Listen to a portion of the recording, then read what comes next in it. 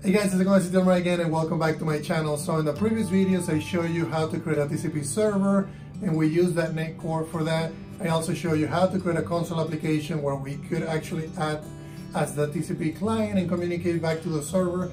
So in this video I'm going to finally go into Unity and create a client in Unity that can communicate to our server. And then in addition to that, we're going to have to communicate with the main thread in Unity. And to do that, I'm going to be implementing a dispatcher. So let's jump into Unity and start working on it. Alright guys, so let me show you what we're going to be doing, which is actually creating a project in Unity that can talk to our TCP server. So the first thing that I want to do is I want to rename a couple of things because I told you on the previous video I wasn't really happy with the naming that I used initially. So let's look at that first, and then once I'm done with that, we can go ahead and start with the new project. So what I'm going to do is I don't want this to be called Unity TCP because it's really not a Unity project.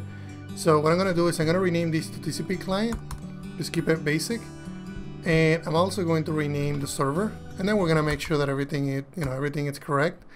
And then what I'll do is here is I'll have to also rename the project itself, and I'm also going to do the same thing on the TCP Client. And one of the beauties about using VS Code is I have full control of everything, so which is great because I know exactly what things need to change. So I know these two are going to be regenerated, but I know that the namespace is not, so I'm going to be doing the rename here. And this is going to be, it looks like that didn't work. I'll just rename it manually.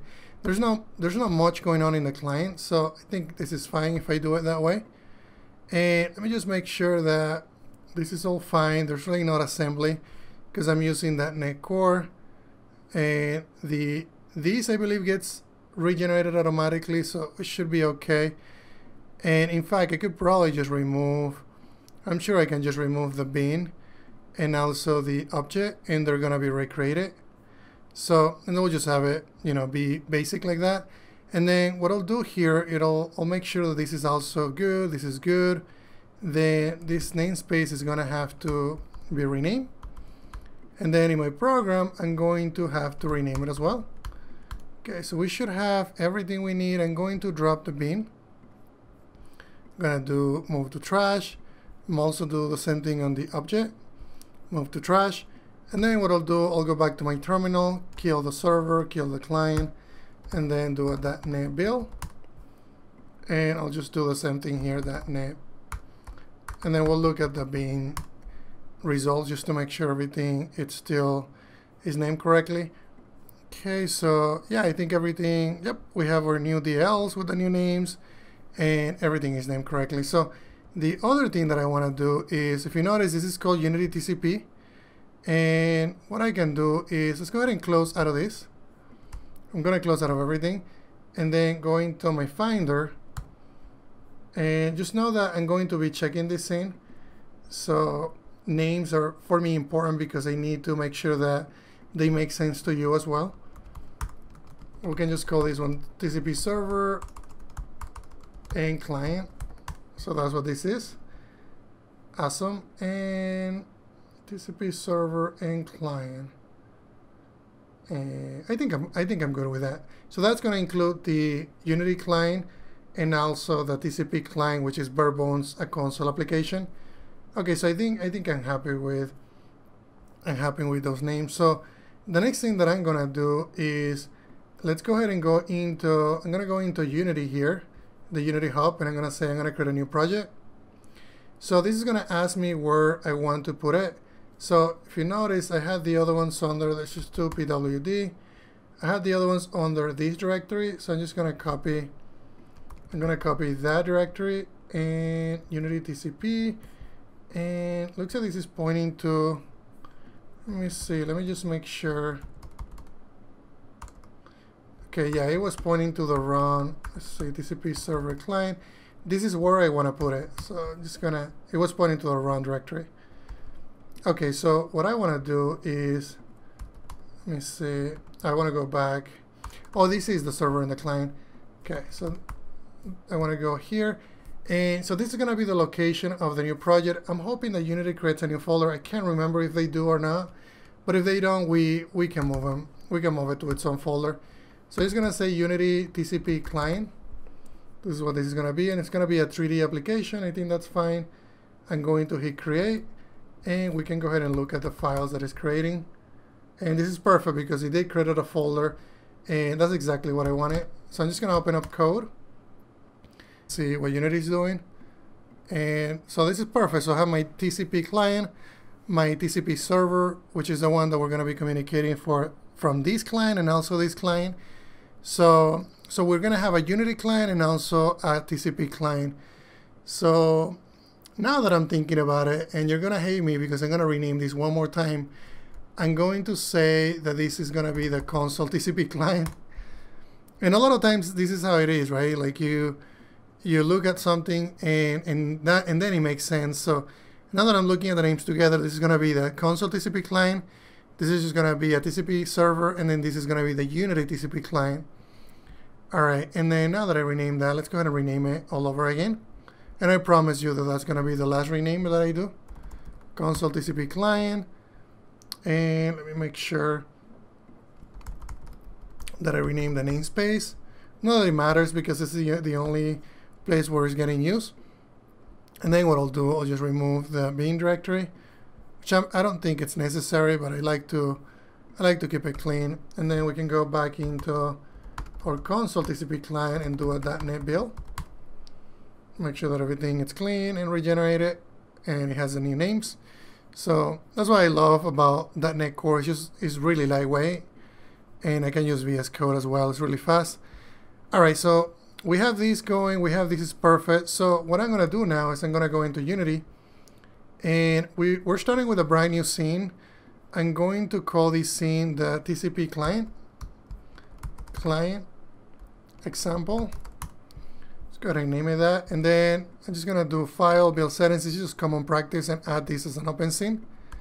Perfect. Okay, so I'm gonna need two objects in here.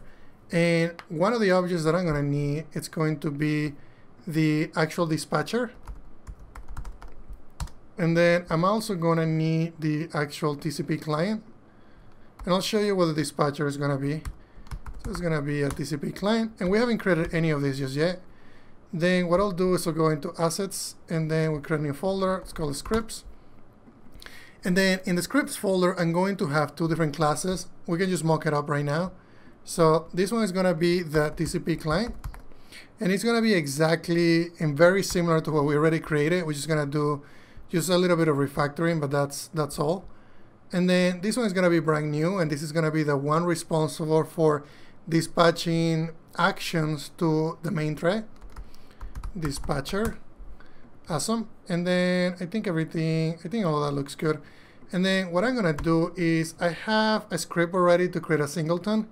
I want to use that, so let me go ahead and pull that, and let me go into my client here, and let me put myself in the Unity TCP client, assets,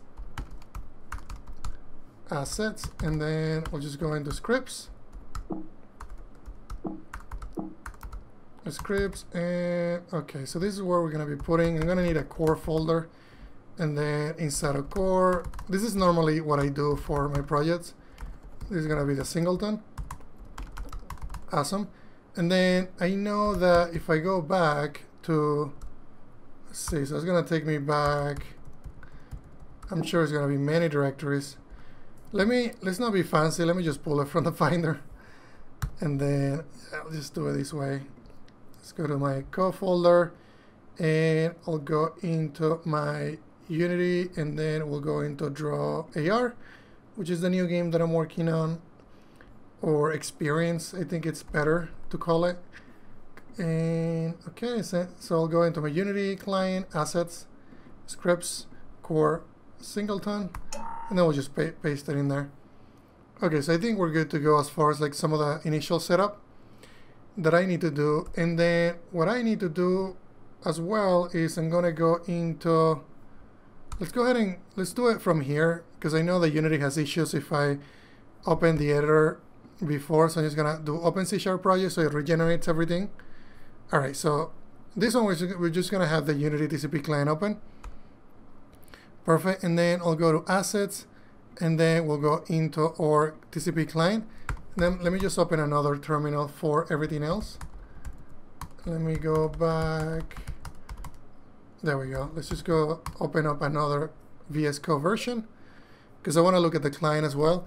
So one of the things that I want to start with is bringing in the TCP client that we already created. So I'm going to go into my program, and a lot of these we're gonna need. So I'm basically just gonna copy this entire method. We could have made that a class library, and that works as well. But I think for now we can just copy it. It's not gonna be that much code. And then the next thing that I'll do, I'll leave the update method there just in case we need it for some other reason. But we can remove this. I'm also going to need the method that I just copied. And then in here, we can leave everything else the same. I'm just going to be bringing in the namespaces that I'm missing. So I'm missing console, which it's not going to work in this case, but that's okay. It's just not going to show. Okay, because we're going to show it back in the main thread. So far so good. The other thing that we're going to need, we're also going to need these threads. So just to keep it simple, let's just do one thread right now. And we're going to do that thread right in the start method. And then let's just do that. And then we don't need the update actually. I think this is fine. So, but right now, there's really no way for me to see messages. I can't really see what's happening. And that's one of the main issues with Unity. And it's not really an issue, it's just basically how Unity handles things. You can't really, Unity is not thread safe, so you can't really write threads and then use those threads to write to the main UI thread. You have to use something called the dispatcher, which is basically a queue that has a lock. And the way that it works is we're constantly looking at the queue. And whenever we have messages in the queue, we basically dispatch them. So, but we don't do that. We don't really write to the thread. We use the dispatcher to tell the thread, the main thread, that there is a message, and then that message gets sent as soon as the dispatcher, as soon as the thread has time to basically what's called dequeue some of those messages. So what I'm going to do is I'm going to show you how we can use the dispatcher to use a queue and then grab those messages out of the queue and put them basically on the main thread, so the main thread can actually show those messages. So hopefully that makes sense, but I'm going to show you the code so that it will make more sense as you look at the code. So right now this should work. I should be able to connect, but I'm not going to be able to see any messages. But I want to show you that this works just without creating the dispatcher. So the other thing that I want to do that I haven't done yet is let's go ahead and now hard code these values. Let's add a private, and then in here I'll just say string. This is gonna be the server IP address, and then we'll just serialize it, serializable field, and then I'll just do a default value, which is gonna be this one. I think that's fine, but if we want to override it, we can, and I know that we're gonna have to change this anyways, so it's good that I add them as variables. And this is going to be the port, and then the port we can just set it to 13,000 by default. And then what I'll do here, I'll just replace this to do that, and we can go ahead and add a new port, add the port variable, and then we can just hard code this one for now. I think that's fine. We can add another client as well. Let's just do client 2. Excellent, and I think that's all we need here as far as that is concerned. And looks like I don't need these two using, so let's just remove those. Okay, so I think we're good as far as that. So let's go ahead and we need to add the script to the TCP client game object. So I'm just gonna do TCP client, add it, and you can see that we have our default values there. And what I'm gonna do is I'm gonna bring in the server. We don't need this anymore. We don't need this anymore because we're gonna be basically using Unity as our client now. Okay, and then I'll just go ahead and run our server. And if this works, I should be seeing two different client connections.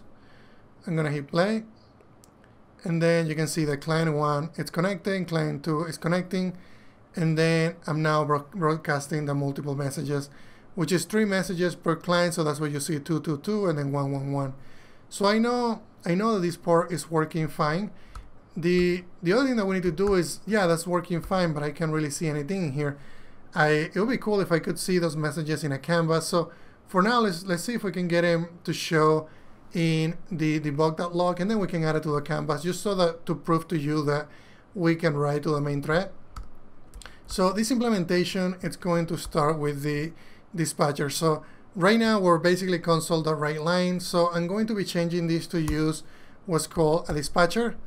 And I've been reading a lot and I look at a lot of different examples. I'm not gonna take the whole credit because there's a lot of examples on the web that do this. So one thing for sure that we're gonna need is we're gonna need my singleton implementation. So I'm gonna say singleton, and then that's gonna be bringing in a new using statement.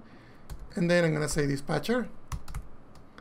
Awesome, so that should give us a singleton of dispatcher. And then in here, we're not gonna need anything other than the update. So I'm just gonna leave the update method, because this is gonna be the method that is sending the messages, basically taking it out of the queue and invoking the actions. Okay, so we need to start with a queue. So I'm just gonna do private static read only, and this is gonna be our new queue. And then it's gonna be a queue of actions.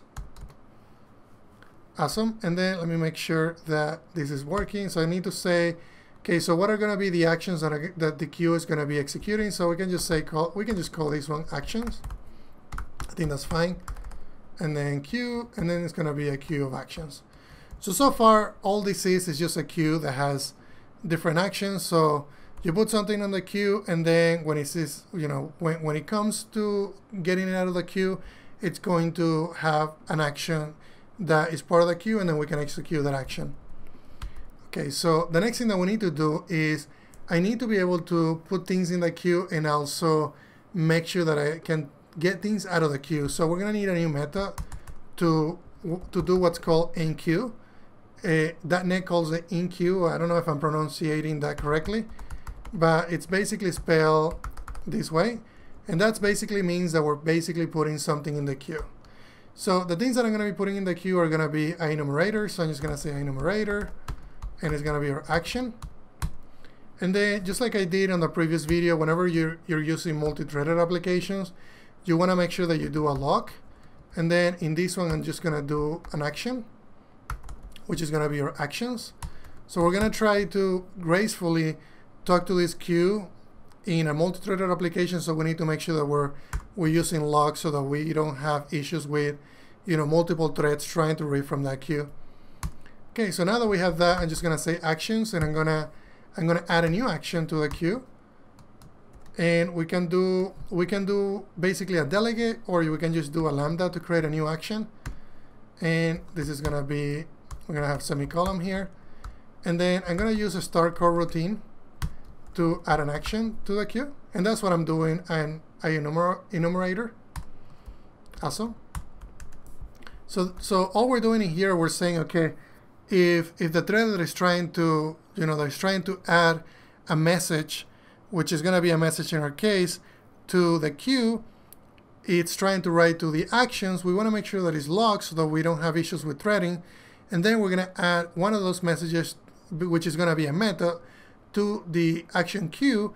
And then we're going to, whenever we get that queue out of the way, whenever we get the item out of the queue, we're going to execute a coroutine. So at this point, this is just going to be, is a delegate. So it's just a pointer to this method that has this action. So this doesn't get executed until you actually invoke that action. So far we're good. So the next thing that I need to do is I need to make sure that I'm getting those messages out of the queue. So what I'm going to do is I'm going to do a lock again. I'm going to do lock on actions. And this is going to be a while loop. And we're going to keep checking, okay, do we have any actions in the queue? Do we have any actions on the queue? So I'm just going to say count is greater than 0. And then if we have messages in the queue that we need to, or actions in the queue that we need to process, we're going to say, okay, yeah, we do have an action in the queue that we need to process.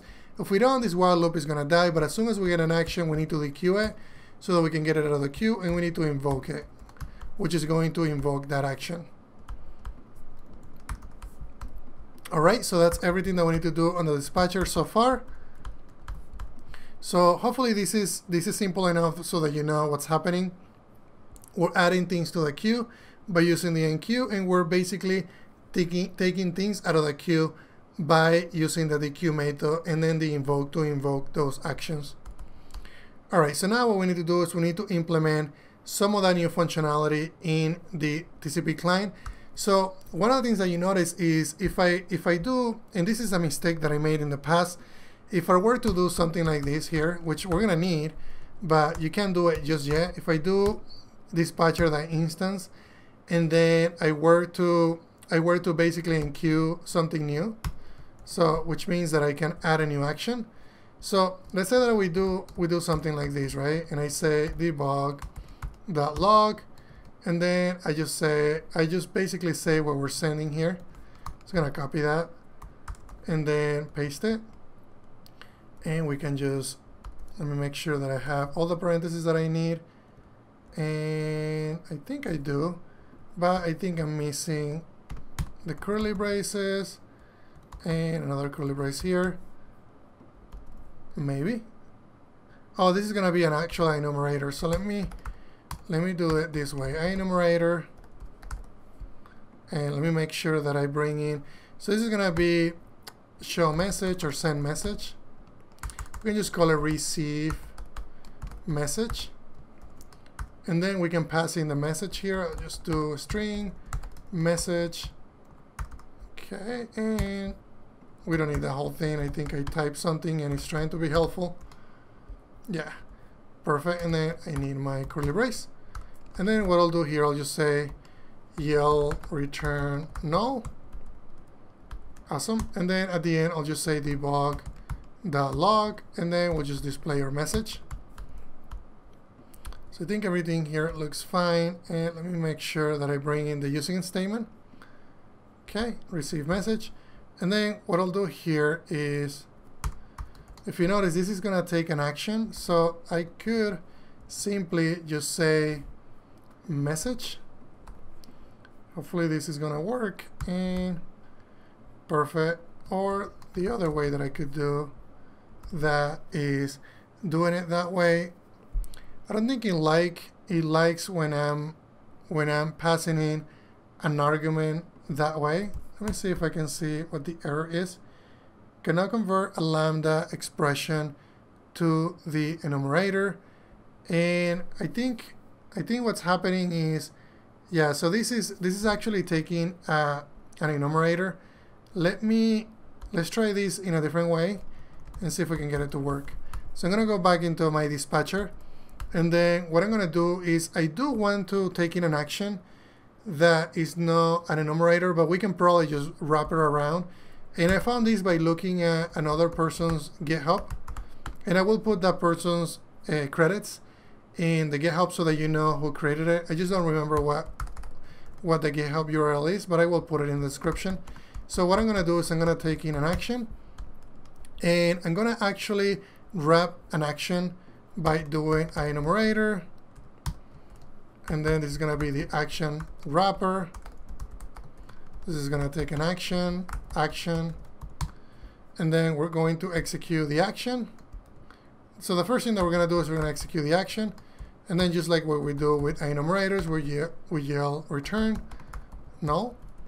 So what this is going to be allow us to do is we can do something like this. We can say enqueue action wrapper, which is going to be this. So it's going to allow us to convert this action to an enumerator so that we can just pass in an action, and then we can just do action. And we can probably just refactor this and do something like this just to make it fun. Awesome. And I think, yep, I think that works. So now what I can do here is I can go back in here, and I should be able to do, instead of doing it this way, I should be able to just do this. If that works, yep, because it is taking an action now. I could do it that way, or I could go back in here and say, you know what, I want to just do that, and then we can say debug.log message. And the other thing that I could do that I think will be cool is we can show the client ID that is sending that message. So what I'm gonna do here is we can just do our client ID, and then this is gonna be the client ID that we're passing in. and make sure that I do lowercase there. Client ID connected, and we can just say client ID there. And then in another line, I'm just gonna say client ID, or we can just say message, and then we can just pass in the message. Awesome. Now what I can do is I can go back in here and I can just say, okay, you know what, the client ID that I want to pass, which we have, I believe we have, if so it looks like we don't, well, we do, but we're not passing it into the connect client. Let's go ahead and pass it in. So I'm just gonna say int client ID, and then what I'll do here, I'll just say int client ID. We can just start at 1, and then I'll just say, you know what, this is gonna be the client ID that is sending the message, this is gonna be the new parameter, and this is gonna be the other new parameter.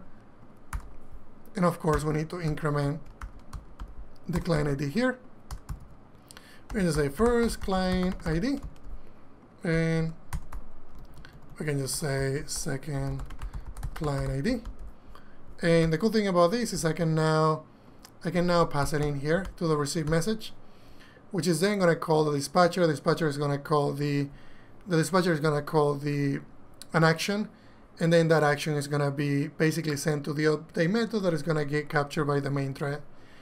Okay, so let me see what I have run here. So I have the client ID that I'm passing in, which it is an integer, so we can just change that to an integer, and this is going to be our message. Okay, so everything works fine, except object reference is required to, oh, okay, let's go ahead and not make this non-static so that I can, access that other method. Okay, so I think this is good, and I'm not sure if I want to call this receive message, and I think that's fine. I think we can call it, we can just say process message, or we can just say message. Let's go ahead and just call it message, so that I can, because some of them are gonna be send messages, some of them are gonna be receive messages. So in this case, the message is going to be client sending blah blah blah blah blah. And in here, what I'm saying is, so let me see what I want to do. So instead of doing that, instead of just sending that plain, I'm gonna do it like that. And then we can, instead of just saying message, I'll just say message, just like that. Yeah, I think I like that. So I can replace whatever WriteLine is doing, we're gonna send to Unity. And then I can do the same thing here. This is just gonna be that, and we can do that, and I can remove the write lines because they're really never gonna show, so I don't need those. And then if we have any exception whatsoever, I also want to send that information through. And yep, and then I'm going to make sure that I have, I don't know that I want to send the whole thing, but I want to send an error. So I'm just gonna say, let's just call exception, and then this is gonna be just, we can just do exception that message, eat that message. I think works fine. We can send that back to the main thread. Okay, so I think everything looks good. Pretty happy with how these turn out, and I think everything that I wanted to do works fine. Okay, so now it looks like I'm not using system.collections. I'll remove that. Now let's go ahead and go back into Unity and attach our dispatcher. So we're gonna have an issue, and I want to show you what that issue is.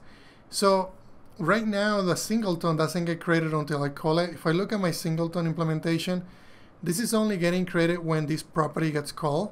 So that's going to be an issue if we're creating that when let me go back to the TCP client, when this is happening on a different thread. So we don't want to create a singleton in a different thread. We want to create it on the main thread.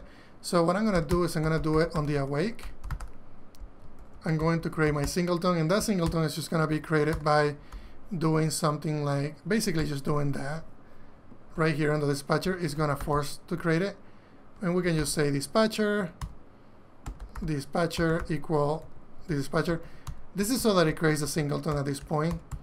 create singleton object before threads are created. Awesome. So I think that works, and then so everything should work if I coded it correctly. If not, we'll figure it out, I'm pretty sure. Okay, so I'm gonna start my TCP server, and then the other thing that I need to do here is I need to add my dispatcher. Okay, so I have my TCP client, and let's go ahead and hit play and see if this works. And looks like it's working because we're waiting. See, we're waiting for client connections, and then we're broadcasting multiple messages, and we're getting messages on the console, which means that Unity is getting those messages as well. So the last thing that I want to do before we wrap it up is I want to also show you that this can be written to the canvas. So let's go ahead and add a new canvas. And I'm gonna go here into D mode, and we know that this is working, so I can just make this window bigger. Okay, so I'm gonna just focus on the canvas just for a few minutes, and then what I'll do is let me add some background so that we can see what we're dealing with. And this can be a raw image, and we'll just make a raw image that is black. I like black and white, so and then we'll just make it big. Awesome. And then I wish there was like a resize, you know, but there isn't, so that's fine. Unless there is one and I don't know about it, but if you guys know, let me know in the comments. But that's normally what I do for this type of thing. So this one is gonna be console, and then we don't need to put it inside, but we can create a couple of text boxes. I like how Text Mesh Pro text boxes look, so let me go ahead and do that. It's just so much cleaner than the regular fonts on Unity. So let me go ahead and bring it. And okay, so that looks good. And then we have our new text. So what I'm going to do here is let's go ahead and basically put it right on the top left. And we can just do position 0, 0, and then we can just resize it. Okay, so let's go ahead and, okay. And this one is just going to be this is going to be a title. That's all I want to do on this one. I want to say this is going to be the TCP Unity Client console. Something like that I think works. And now we can just change the size. Something like that. Awesome. And then this is going to be the title. Now we can just duplicate it. And this is going to be the output. And then in this one, I'm just gonna do something different, and I'm just gonna make it much bigger and obviously a lot smaller. We can do something like that works. And so if we're typing things in, I think that works. Okay, so we can start with something like that. We can just say this is the console output. I normally put placeholders on things like this so that I know that they look okay.